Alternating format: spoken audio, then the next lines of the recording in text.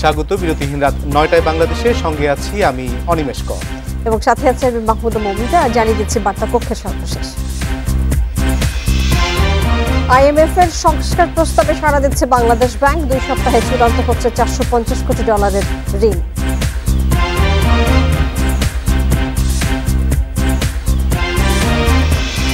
রিজার্ভের টাকা উধাও হয়নি, জনগণের জন্যই খরচ হয়েছে। পায়রায় উন্নয়ন প্রকল্প উদ্বোধন করে প্রধানমন্ত্রী।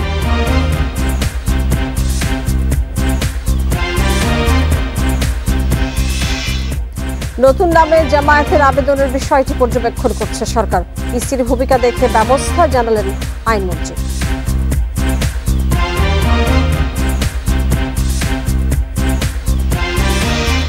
টার্মিনাল ছাড়া টোল আদায়ে চাঁদাবাজির মামলা হবে জানালেন স্বরাষ্ট্রমন্ত্রী। চালক শ্রমিকদের ডোপ টেস্ট বাধ্যতামূলক হচ্ছে।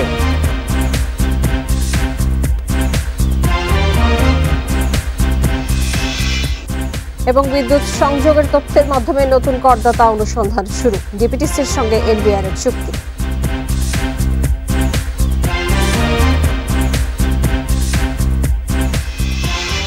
এতক্ষণ শিরোনাম বলছিলাম, চলে যাচ্ছে পুরো খবরে।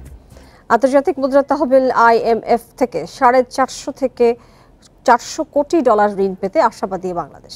প্রতিনিধি দলের সঙ্গে বৈঠকে ইতিবাচক আলোচনায় এমনই আশ্বাস পেয়েছে বাংলাদেশ ব্যাংক। মতিঝিলে আজ বৈঠক শেষে ব্রিফিংয়ে এই তথ্য জানিয়েছেন কেন্দ্রীয় ব্যাংকের মুখপাত্র। গত জুলাইয়ে ঋণ নেয়ার আগ্রহ জানিয়ে IMF-কে চিঠি দেয় অর্থ মন্ত্রণালয়। এক্সটেন্ডেড ক্রেডিট ফ্যাসিলিটি ECF সহ 3 ধরনের স্কিম থেকে চাওয়া হয় $450 কোটি। এ বিষয়ে আলোচনা করতে বুধবার ঢাকায় আসে IMF-এর একটি প্রতিনিধি দল। প্রথম দিনে অর্থ সচিবের সঙ্গে বৈঠক করেন তারা। সফরের দ্বিতীয় দিনে বাংলাদেশ ব্যাংকের সঙ্গে বৈঠক করেন IMF কর্মকর্তারা। মতিঝিলে কেন্দ্রীয় ব্যাংকে দিনব্যাপী চলে আলোচনা। এতে অংশ নেন বাংলাদেশ ব্যাংকের ডেপুটি গভর্নর আহমেদ জামাল ও তার দল।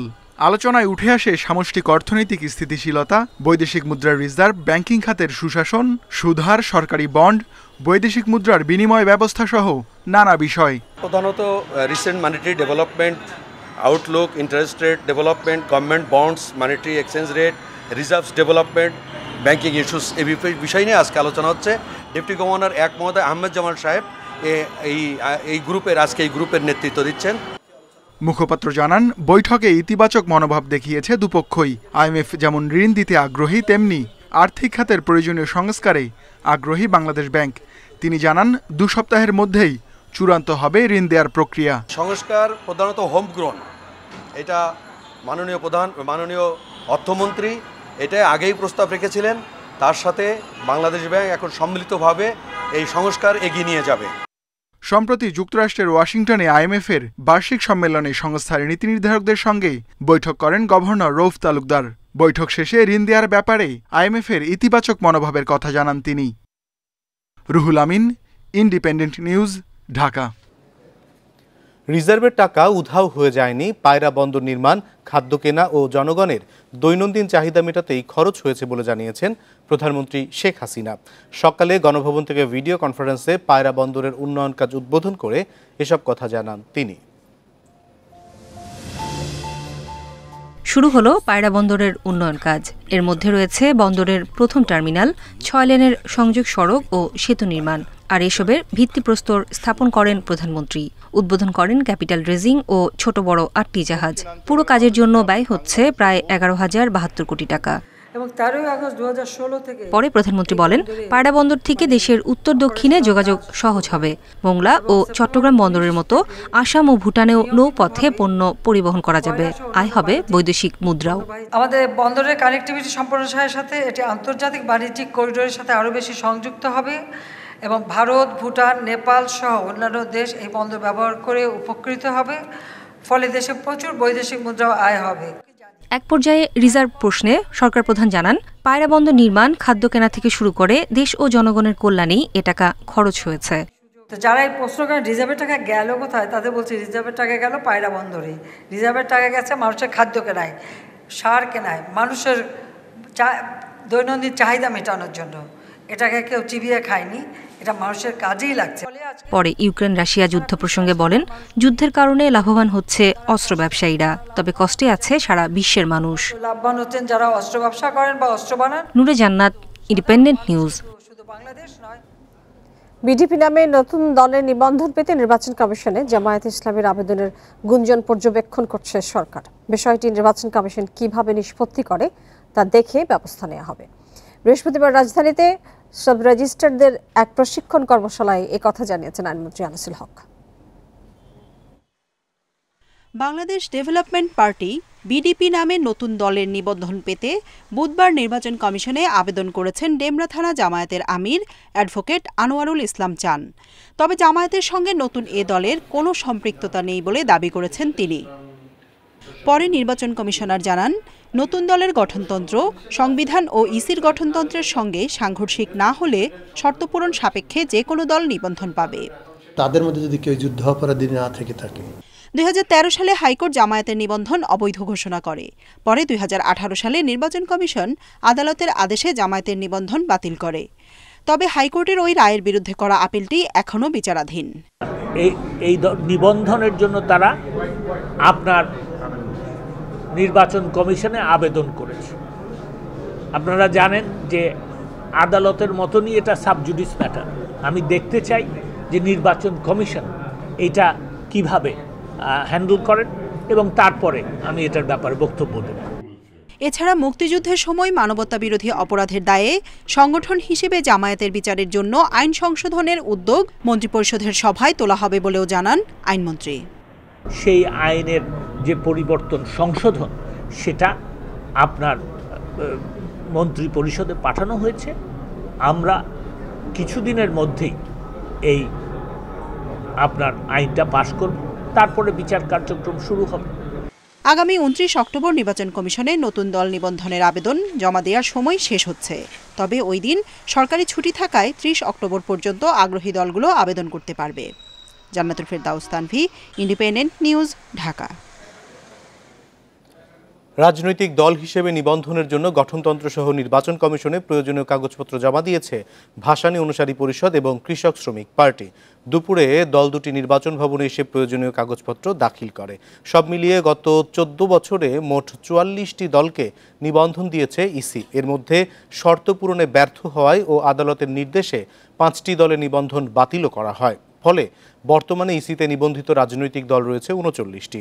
এ পর্যন্ত যে 5 দলের নিবন্ধন বাতিল হয়েছে সেগুলো হলো বাংলাদেশ জামায়াত ইসলামী, ঐক্যবদ্ধ নাগরিক আন্দোলন, ফ্রিডম পার্টি, প্রগতিশীল গণতান্ত্রিক পার্টি ও জাতীয় গণতান্ত্রিক পার্টি। আগামী 29 অক্টোবর পর্যন্ত নতুন দল নিবন্ধনের আবেদন করা যাবে।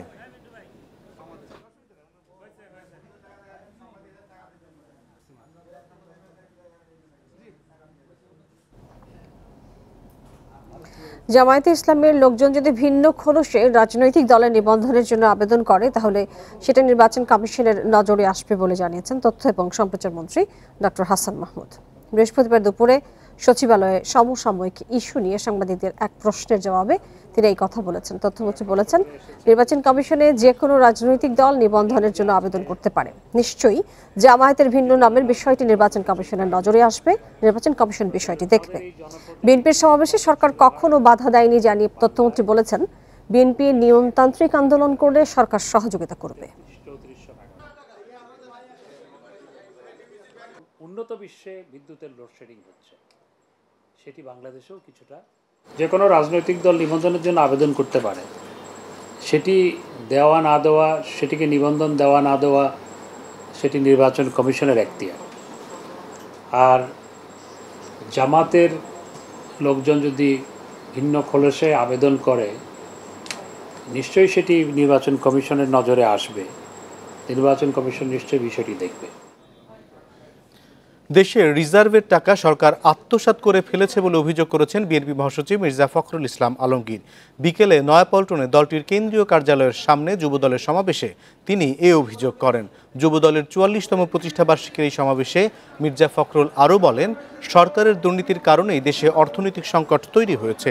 এ সময় পায়রা বন্দরের উন্নয়ন কাজে সরকারের হাজার হাজার কোটি টাকা খরচের সমালোচনা করে বিএনপি মহাসচিব বলেন, নাব্যতা না থাকায় এই বন্দর কার্যকর হবে না। এছাড়া সমাবেশে নেতারা হুঁশিয়ার করে বলেন, বিএনপির কর্মসূচিতে কোনো আঘাত এলে একইভাবে জবাব দেয়া হবে।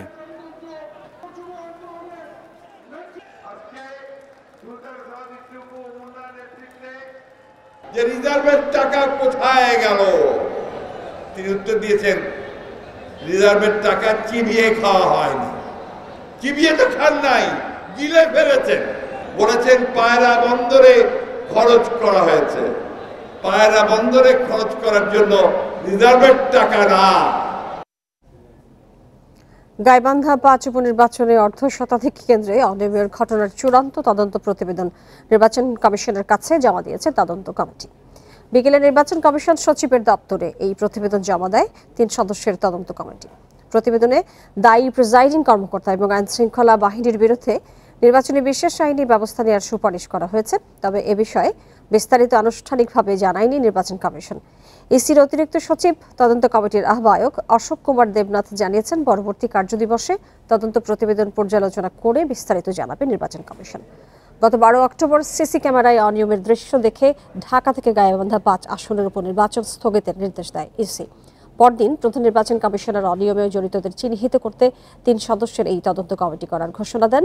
গত ১৮ থেকে ২০ অক্টোবর গাইবান্ধা গিয়ে তদন্ত করেছে কমিটি। এ সময় সব মিলিয়ে ৬২২ জনের সাক্ষ্য নেন তারা। প্রতিবেদন জমার জন্য প্রথমে ২৪ অক্টোবর সময় দেওয়া হলেও পরে তা বাড়ানো হয়।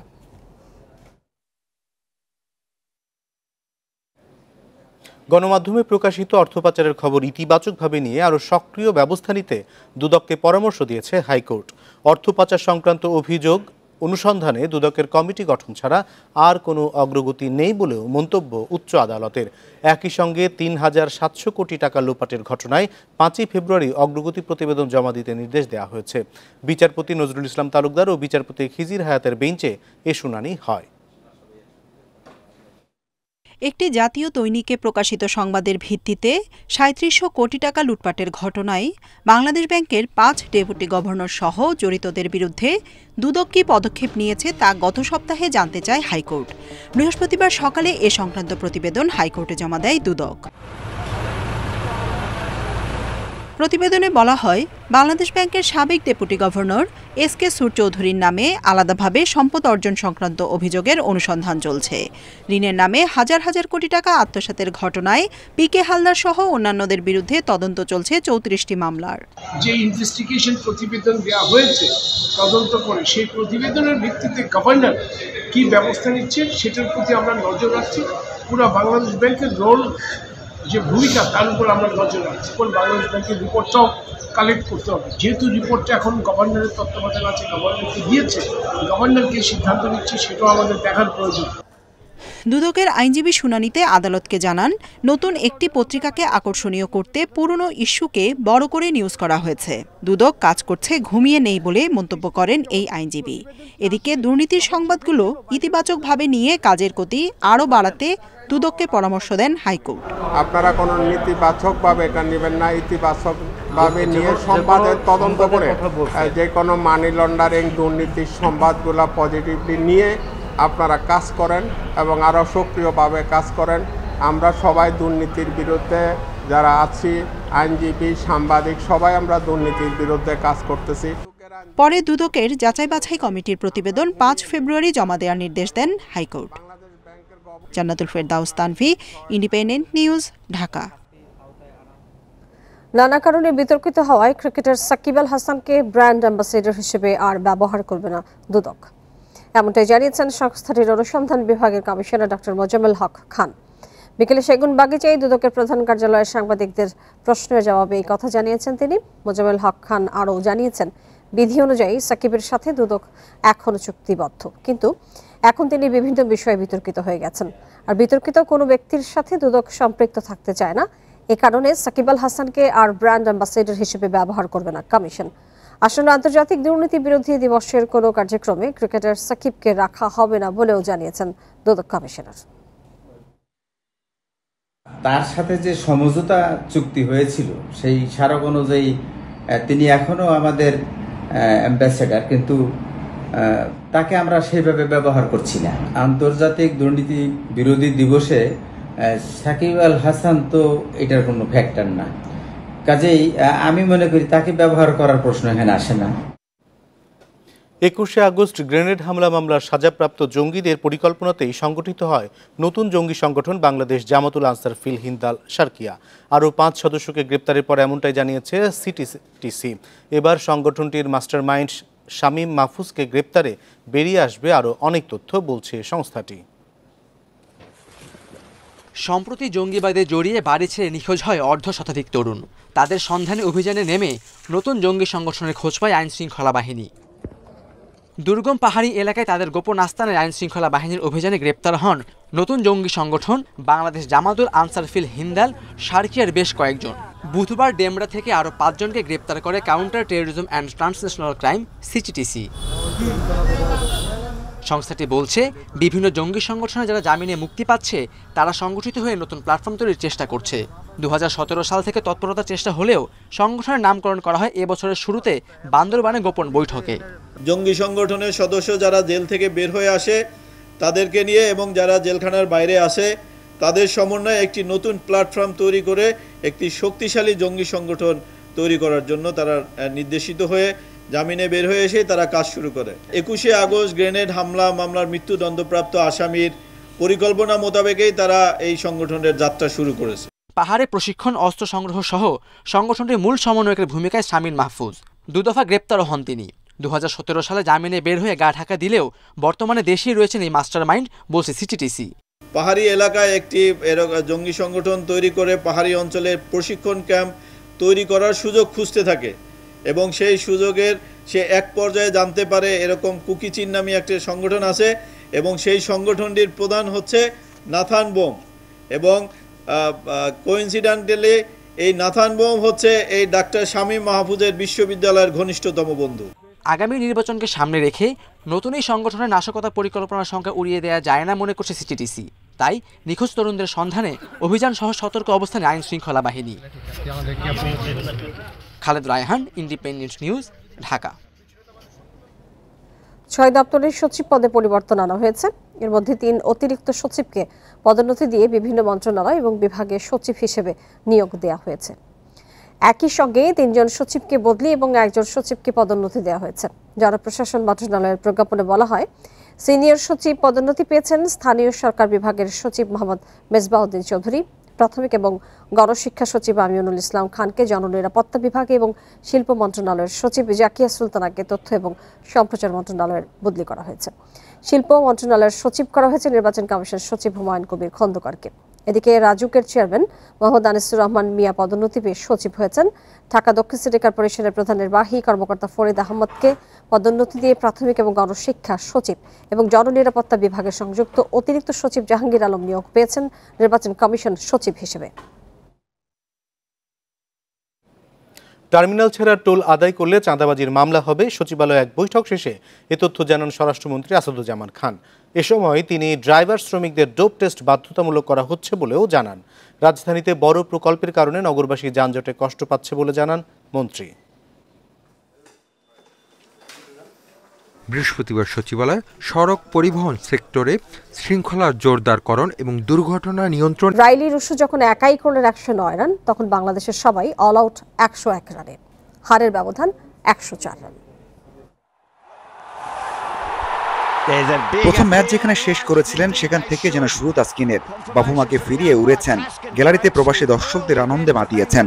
অফ ফর্ম ব্যাটারকে ফিরিয়ে সেই স্বস্তি বেশিক্ষণ থাকেনি। বিপিএলতে উত্থান যে ব্যাটারের, সেই রাইলি রুশো চেনা জানা বোলারদের বিপক্ষে স্বাচ্ছন্দ্যে খেলেছেন। সিঙ্গেলস ডাবলসের দিকে চিন্তা না করে বাউন্ডারি ছাড়া করেছেন। ডিকক কিছুটা রয়ে শয়ে খেললেও স্ট্রাইক রেট রেখেছেন 150-এর উপর। 30 বলে 50 করার পর রুশোকে থামানোর যেন সাধ্য নেই কারু। বোলিং ফিল্ডিং পরিবর্তন করে কোনো লাভ হয়নি। একের পর এক ছক্কা হাঁকিয়ে বাংলাদেশের সম্ভাবনাকে মাঠের বাইরে পাঠিয়েছেন। 30 বলে 50 তুলে নেন ডিককও। পার্ট টাইমার আফিফকে দিয়ে অবশ্য তাকে থামানো গেছে 63-তে। তবে সেঞ্চুরির আগে থামানো যায়নি রুশোকে। 8 ছক্কায় 194 স্ট্রাইক রেটে করেছেন 109 রান। তাতে 205 রানের পাহাড় সম রান বাংলাদেশের উপর। বোলিংয়ের মতো ব্যাটিংয়েও শুরুটা দুর্দান্ত। প্রথম ওভারেই সৌম্যের 2 ছক্কা, আসলো 17 রান। এরপরই হতাশার শুরু, মোমেন্টাম ধরে রাখতে ব্যর্থ বাংলাদেশ। সৌম্য শান্ত ফিরেছেন ব্যাক টু ব্যাক। এরপর যা শুরু হলো তার রীতিমতো ভয়াবহ। নকিয়ার পেস আর শামসের ঘূর্ণি কোনোটাই সামলাতে পারেনি বাংলার ব্যাটাররা। সেই মিছিলে টাইগার অধিনায়ক হতাশা বাড়িয়েছেন রিভিউ না নিয়ে। সাকিব, আফিফ, মোসাদ্দেক, সোহান 5-এর নিচে ফিরলে 76-এ 7 উইকেট হারায় বাংলাদেশ দল। সেখান থেকে যে দলের রান 100 পার হয়েছে তার কৃতিত্ব তাসকিনের, করেছেন 10 রান। যে ভয় ছিল সেটাই হলো, ব্যাটিংয়ে একেবারে ব্যর্থ বাংলাদেশ দল।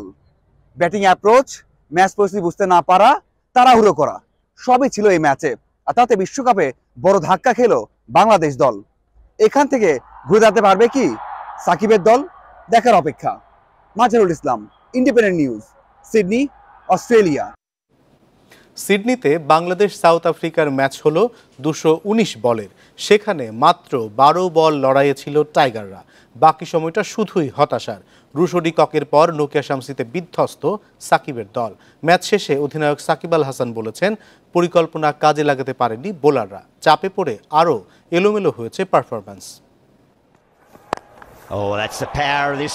টি-20 ফরম্যাটটাই তো এমন একটা পার্টনারশিপ যেমন ম্যাচের ভাগ্য গড়ে দিতে পারে, আবার একটা বোলিং স্পেল প্রতিপক্ষকে ধসিয়ে দেয়। সিডনিতে এক ম্যাচে দুটোরই সাক্ষী হলো বাংলাদেশ।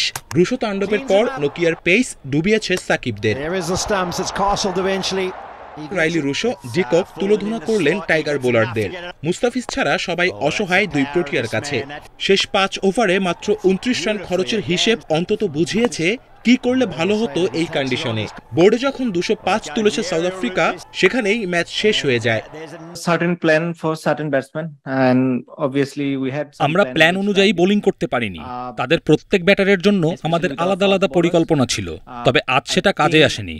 রুশো যেভাবে খেলেছে তা এক কথায় দুর্দান্ত। তার ইনিংসই ম্যাচে পার্থক্য গড়ে দিয়েছে। এত বড় টার্গেটে হারের ব্যবধান কত হয় সেই অপেক্ষা পুরো 20 ওভার করতে দেয়নি বাংলাদেশ।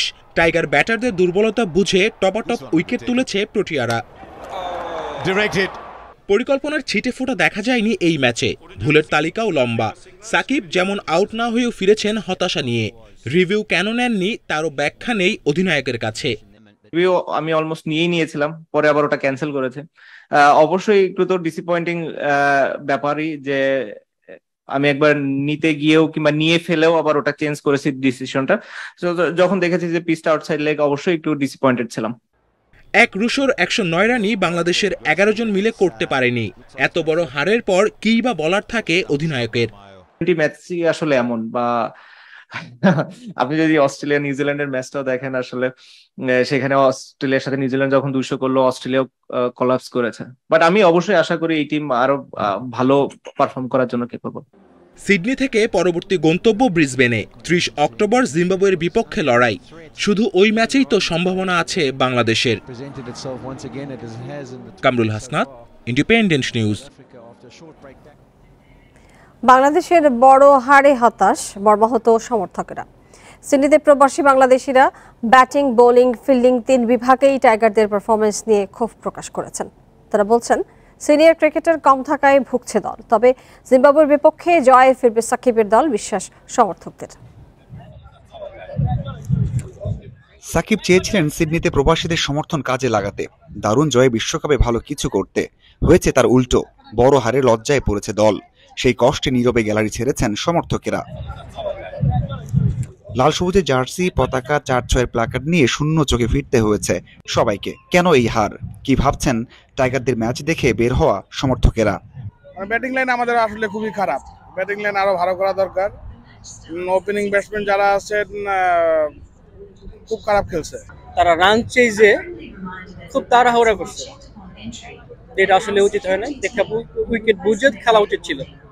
দলের হারে অনেকেই ধৈর্য হারিয়েছেন। দল নির্বাচন নিয়ে কথা তুলেছেন। মুশফিক, মাহমুদুল্লাহদের মতো তারকাদের মিস করেছেন অনেকে। ওয়ার্ল্ড কাপ শুরু করার আগে আপনি এক্সপিরিয়েন্স প্লেয়ারদেরকে আপনি দল থেকে বহিষ্কার করে দিলেন, বহিষ্কার না বাদ দিয়ে দিলেন। এটা তো একটা পারফেক্ট, আপনি যদি বলেন পারফেক্ট ম্যানেজমেন্ট, এটা তো পারফেক্ট ম্যানেজমেন্টের কাজ হলো না। এটা এই ধরনের লং স্কোর যখন চেঞ্জ করবে তখন আমাদের ওপেনিং কে হবে, ওয়ান ডাউন কে হবে, এই সিলেকশনগুলো আমাদেরকে আরেকটু কেয়ারফুলি করা দরকার। তবু আশা ছাড়ছেন না ভক্ত সমর্থকেরা। সামনের ম্যাচে ঘুরে দাঁড়াবে জিম্বাবুয়ের বিপক্ষে, এমনটা বিশ্বাস অনেকের। এক ম্যাচ আমরা জিতেছি, এক ম্যাচ হেরেছি, এখন অনেকগুলা ম্যাচ বাকি। ইন্ডিয়া অথবা পাকিস্তানকে বিট করি, তারপরে আমাদের অনেক সম্ভাবনা থাকবে নেক্সট রাউন্ডে যাওয়ার জন্য। রোববার ব্রিসবেনে বাংলাদেশের প্রতিপক্ষ সেকেন্দার রাজার Zimbabwe. Mazharul Islam, independent news, Sydney, Australia. পার্থে রুদ্ধশ্বাস ম্যাচে পাকিস্তানকে হারিয়ে দিল জিম্বাবুয়ে। শেষ ওভারের নাটকীয়তায় 1 রানে হেরে বিপাকে বাবরের দল। টস জিতে ব্যাটিংয়ে নামে জিম্বাবুয়ে। মাদভেরে ও আরভিনের উদ্বোধনী জুটিতে আসে 42 রান। এরপর পরই ছন্দপতন দলটির। নিয়মিত উইকেট হারানোই মন্থর হয়েছে রানের গতি। ওয়াসিম সাদাবের দারুণ বোলিংয়ে শেষ পর্যন্ত 8 উইকেটে 130 রান করে জিম্বাবুয়ে। ছোট টার্গেটে বাবর রিজওয়ানের ব্যর্থতায় চাপে পড়ে পাকিস্তান। এরপর শান মাসুদ ও রিজওয়ান হাল ধরার চেষ্টা করেও সফল হননি। 14তম ওভারে পরপর 2 উইকেট নিয়ে ম্যাচের মোড় ঘুরিয়ে দেন সিকান্দার রাজা। শেষ ওভারে পাকিস্তানের প্রয়োজন ছিল 11 রান। ইভান্সের দারুণ বোলিংয়ে 1 রানের জয় পায় জিম্বাবুয়ে। টানা 2 ম্যাচ হেরে সেমি পথ কঠিন হয়ে গেল পাকিস্তানের জন্য। টি-20 বিশ্বকাপে নেদারল্যান্ডসকে 56 রানে হারিয়ে দ্বিতীয় জয় ভারতের। 180 রানের টার্গেটে 123 করেছে ডাচরা। সিডনিতে টস জিতে ব্যাট করতে নামে ভারত। তৃতীয় ওভারে 9 রানে ফেরেন লোকেশ রাহুল। 50 তুলেছেন অধিনায়ক রোহিত শর্মা। 39 বলে 53 রান রোহিতের। এরপর ডাচ বোলারদের অনায়াসে খেলে রান বাড়িয়েছেন বিরাট কোহলি এবং সূর্যকুমার যাদব। তাদের 95 রানের জুটিতে 2 উইকেটে 179 রান তোলে ভারত। কোহলি 62 আর সূর্যকুমার অপরাজিত থাকেন। 51 রানে জবাবে ভারতীয় বোলিং সামলে শেষ বল পর্যন্ত খেলেছে নেদারল্যান্ডস। তবে নিয়মিত উইকেট হারিয়ে 123 রানে আটকে যায় এডওয়ার্ডসের দল। সর্বোচ্চ 20 রান করেন টিম প্রিঙ্গল। ভুবনেশ্বর, অর্শদীপ, অক্ষর প্যাটেল এবং রবিচন্দ্রন অশ্বিন নেন 2টি করে উইকেট। ফ্র্যাঞ্চাইজি লিগ দিয়ে শুরু হচ্ছে ঘরোয়া হকির নতুন অধ্যায়। চ্যাম্পিয়ন্স ট্রফির যাত্রা শুরু হচ্ছে শুক্রবার সন্ধ্যা 6:30টায়। উদ্বোধনী ম্যাচে সাইফ পাওয়ার খুলনার মুখোমুখি হবে একমি চট্টগ্রাম। আর রাত 8:15টায় মোনার্ক মার্ট পদ্মার প্রতিপক্ষ রূপায়ণ সিটি কুমিল্লা। শেষ মুহূর্তের প্রস্তুতি, গ্যালারিতে লেগেছে রং, প্রবেশমুখে তৈরি হচ্ছে তোরণ। এর মতো 6 অধিনায়কের ফটো সেশন বাংলাদেশের হকিতে আগে কখনো দেখা যায়নি। প্রথম ফ্র্যাঞ্চাইজি হকি লিগ নিয়ে উৎফুল্ল খেলোয়াড়রা। চ্যাম্পিয়ন্স ট্রফির উদ্বোধনী ম্যাচে একমি চট্টগ্রামের বিপক্ষে নামবে সাইফ পাওয়ার খুলনা। দু দলের শক্তিমত্তা প্রায় সমান, অনুশীলনের ঘাটতি চিন্তার কারণ। তবে জয় দিয়ে মিশন শুরুর লক্ষ্য 2 অধিনায়কের। সকল প্লেয়ারেরই কনফিডেন্স আছে যে একমির সাথে যে খেলাটা আছে সেই খেলাটা অবশ্যই আমরা ভালো খেলবো। তাদের প্ল্যান আমরা আটকে রাখার চেষ্টা করব। প্রত্যেকটা টিম সমান, প্রত্যেকটা ম্যাচ হাই ভোল্টেজ ম্যাচ। আমরা চেষ্টা করব যে নিজের বেস্টটা দিয়ে খেলার জন্য। দ্বিতীয় ম্যাচে নামবে সাকিবের দল মোনার্ক মার্ট পদ্মা, প্রতিপক্ষ রূপায়ণ সিটি। অস্ট্রেলিয়া বিশ্বকাপ মিশনে থাকলেও হকি দলের খোঁজখবর ঠিকই রাখছেন সাকিব। লিগে সফল হতে ভালো শুরুর টার্গেট মোনার্ক মার্টের। রূপায়ণও জমাট লড়াইয়ের আশ্বাস দিয়ে রেখেছে। সবাইকে ওয়েল উইশেস সে জানিয়েছে এবং ভালো করার জন্য, এবং আমাদের টিম প্রেশার তেমন নিচ্ছি না, আমরা মাঠেই আসলে পারফর্ম করতে যাচ্ছি। সব টিমে ছিল পুরো ব্যালেন্স টিম, সবার এক্সপিরিয়েন্স ভালো। ওদের সাথে যাদের জুনিয়র আছে ওদের সাথে মিলে দেন ফরেনার আছে অনেক ভালো ভালো, তাদের সাথে থেকে যাদের কম্বিনেশন ভালো থাকবে তারাই ভালো খেলতে পারবে। ম্যাচ চলাকালীন নিরবিচ্ছিন্ন বিদ্যুতের নিশ্চয়তা মেলায় প্রতিদিন ফ্লাড লাইটে হবে 2টি করে match. Shamim Ahmed, independent news, Dhaka. এই ছিল খেলার খবরে। এবারে চলে যাচ্ছি ভিন্ন প্রসঙ্গে।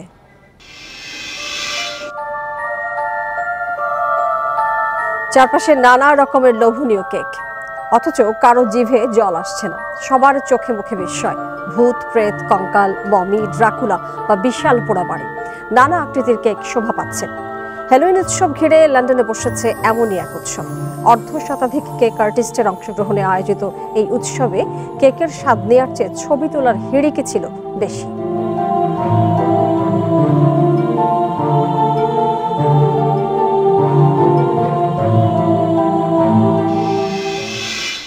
আর এই প্রতিবেদন থাকছে সংবাদের শেষ অংশে। জানিয়ে দেব পরের খবরটি। দেশে 24 ঘন্টায় ডেঙ্গু আক্রান্ত 3 জনের মৃত্যু হয়েছে। এ সময় আরও 899 জন ডেঙ্গু জ্বরে আক্রান্ত হয়ে হাসপাতালে ভর্তি হয়েছেন। বৃহস্পতিবার স্বাস্থ্য অধিদপ্তরের বিজ্ঞপ্তিতে এই তথ্য জানানো হয়। বিজ্ঞপ্তিতে আরও বলা হয়েছে, বর্তমানে ৩,৪৮০ জন ডেঙ্গু রোগী হাসপাতালে চিকিৎসাধীন। চলতি বছর ডেঙ্গু জ্বরে আক্রান্ত হয়ে এখন পর্যন্ত ১২৩ জনের মৃত্যু হয়েছে।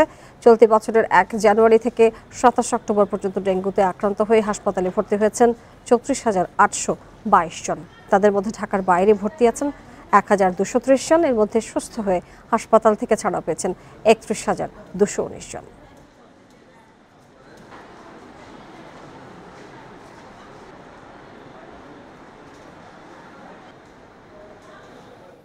জাতি গঠন ও দক্ষ মানব সম্পদ তৈরিতে শিক্ষকদের ভূমিকা অপরিসীম, তাই সরকার শিক্ষকদের আর্থিক নিরাপত্তা নিশ্চিতে কাজ করছে বললেন শিক্ষামন্ত্রী ডাক্তার দীপু মনি। রাজধানীর ওসমানী স্মৃতি মিলনায়তনে শিক্ষক দিবসের আলোচনা সভায় একথা বলেন তিনি। শিক্ষামন্ত্রী আরও বলেন, প্রশ্ন ফাঁসের প্রবণতা সরকার অনেকাংশে দূর করতে পেরেছে, তবে এর সঙ্গে জড়িত শিক্ষকরা সমগ্র শিক্ষক সমাজের প্রতিনিধিত্ব করেন না বলে মন্তব্য করেন মন্ত্রী। তার মতে, অনৈতিক কোনো কাজে শিক্ষকরা জড়িত হলে পার পাবেন না। এছাড়া প্রতিটি শিক্ষা প্রতিষ্ঠানে শিক্ষার্থীদের মানসিক সুস্থতার দিকে জোর দিতে শিক্ষকদের প্রতি আহ্বান জানান দীপু মনি। একজন শিক্ষার্থীও যাতে আত্মহননের পথ বেছে না নেয়, সেজন্য শিক্ষকদের অগ্রণী ভূমিকা পালনেরও আহ্বান জানান তিনি।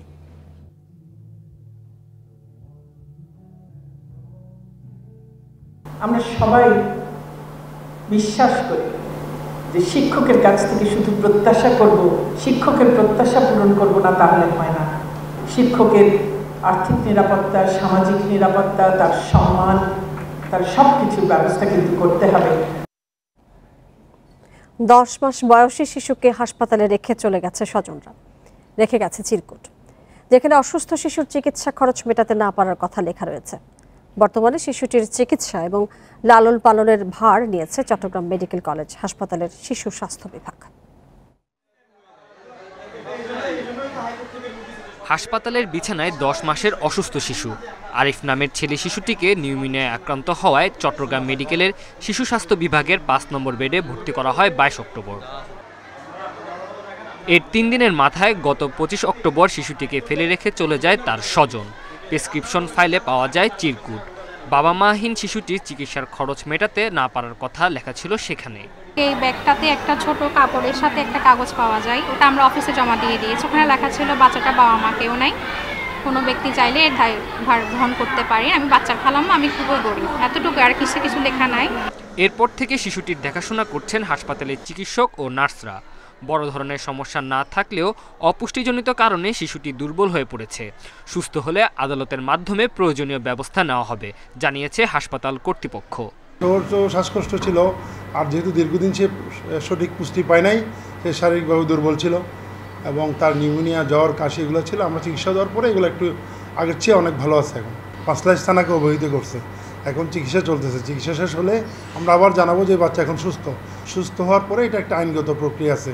শিশুটিকে হাসপাতালে ভর্তির সময় ঠিকানা উল্লেখ করা হয় পদুয়া ইউনিয়নের নাম। তার অভিভাবকদের খোঁজ চলছে, জানিয়েছে হাসপাতাল কর্তৃপক্ষ। Independent news. ইউক্রেনে আগ্রাসন শুরুর পর পশ্চিমা বিশ্ব যেভাবে রুশদের বিরুদ্ধে একত্র হয়ে পদক্ষেপ নিয়েছে, সেই একই পদক্ষেপ মিয়ানমারের সেনাবাহিনীর বিরুদ্ধে নেওয়ার আহ্বান জানিয়েছে জাতিসংঘ। মিয়ানমারে নিযুক্ত জাতিসংঘের বিশেষ দূত জানান, ইউক্রেনে যেসব অস্ত্র ব্যবহার করে বেসামরিক নাগরিক হত্যা করা হচ্ছে, মিয়ানমারেও একইভাবে হত্যাকাণ্ড চালানো হচ্ছে। তাই মস্কোর মতো মিয়ানমারের সেনাবাহিনীর ওপর এবং অস্ত্র আমদানির ওপর নিষেধাজ্ঞা দেওয়ার আহ্বান জানান তিনি। এ সময় তিনি আরও বলেন, 2021 সালে গণ অভ্যুত্থানের সময় থেকে মিয়ানমার সেনাবাহিনীকে অস্ত্র দিয়ে আসছে রাশিয়া। তাই আন্তর্জাতিক সংস্থাগুলোকে একত্রিত হয়ে মিয়ানমারের বিরুদ্ধে সংঘবদ্ধ পদক্ষেপ নেওয়া উচিত বলে জানান তিনি।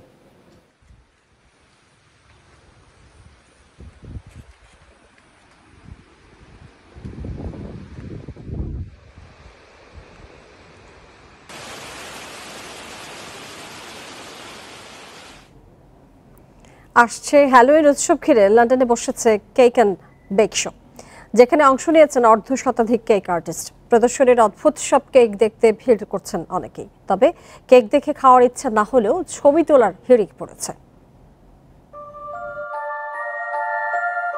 দেখতে মুখরোচক তো দূরের কথা, অদ্ভুত এসব কেক দেখলে ভয়ে রক্ত হিম হওয়ার অবস্থা দর্শকদের। হচ্ছে বিশাল কেক অ্যান্ড বেক শো। ভূত প্রেত কঙ্কাল মমি ড্রাকুলা বা বিশাল পোড়াবাড়ি সবকিছুই তৈরি কেক দিয়ে। আমার কাজ করার ধরন একটু ভিন্ন। আমি সাধারণত কাগজে ছবি এঁকে কোনো কেক বানাতে পারি না। যা করি তা সবকিছুই আমার মাথায় থাকে। হতে পারে এই প্রক্রিয়া একটু জটিল, কিন্তু দিন শেষে নিরাশ হতে হয়নি। শুধু কেক প্রদর্শনী নয়, এবারের আয়োজনে সুযোগ মিলেছে কেকের নানা অনুষঙ্গ তৈরির প্রশিক্ষণের। এবারের পুরো আয়োজন হ্যালোইন থিম ঘিরে এবং এবছর পুরো ইউরোপ থেকে কেক আর্টিস্টরা অংশ নিয়েছেন। শুধু বিভিন্ন রকমের কেকের ফ্লেভার না, কেক বানানোর নানা যন্ত্র ও পদ্ধতি সম্পর্কে দর্শক জানতে পারছেন এবারের আয়োজনে।